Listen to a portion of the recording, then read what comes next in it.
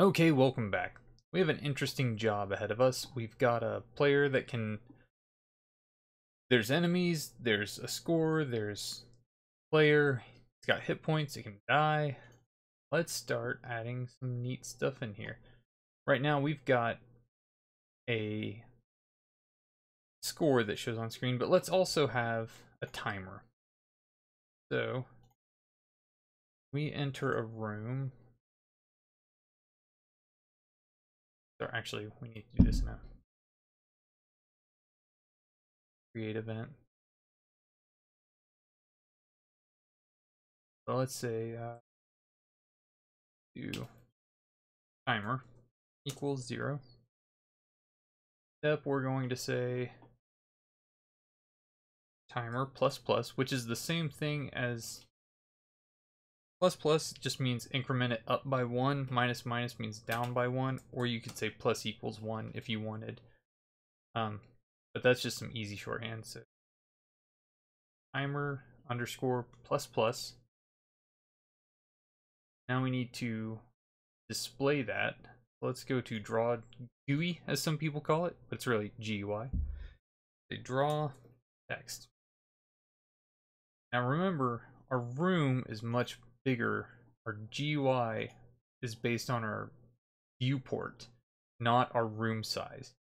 So we want it to be based on 1920. The width is 1920, not 480. So 960, that's showing up right in the middle of the room. We want to be on the far right of the room. And I think it's 20. I don't remember how big the font is. It is 24 pixels tall. So we need to make it just left of the far right of the screen. We're going to have it up at the... Yeah, let's have it... kind of want it in the center. So let's do this one at 968.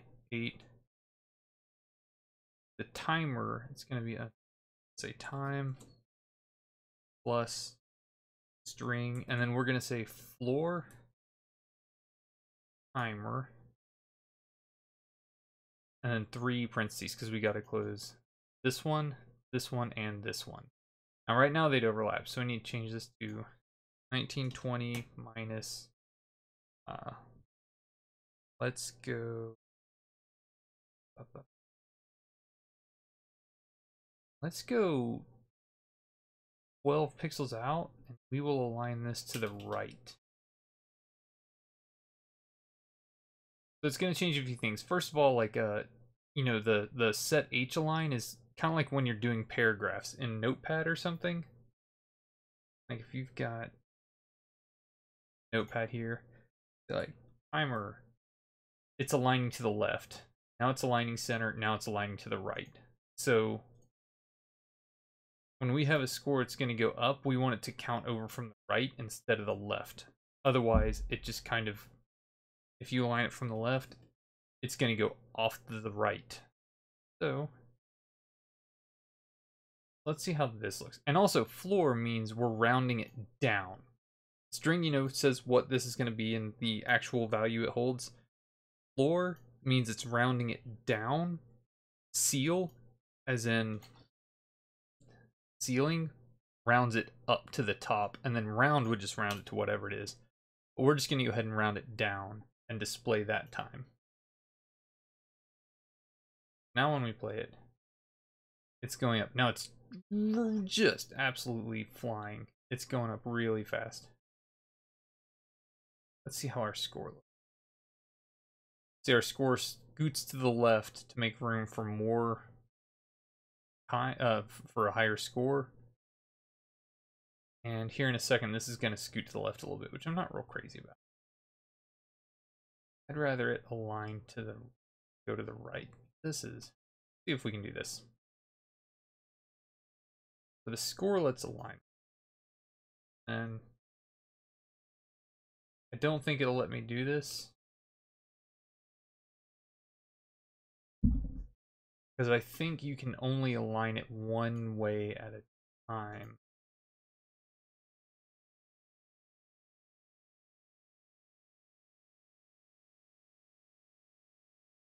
Pretty sure it's going to throw an error.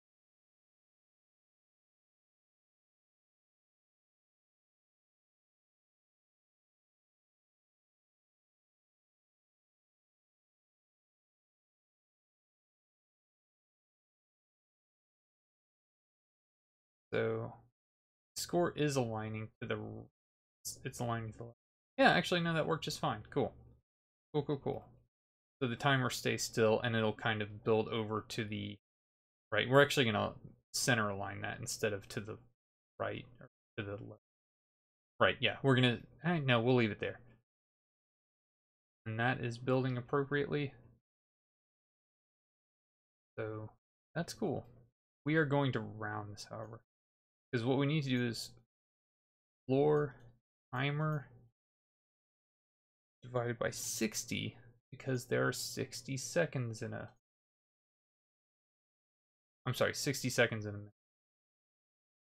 See, now it's actually like the real timer now. One. There we go.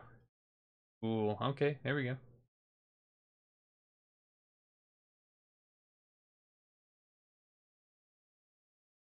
All right, pretty good. Yeah, not bad, not bad. Okay, let's go ahead and save that.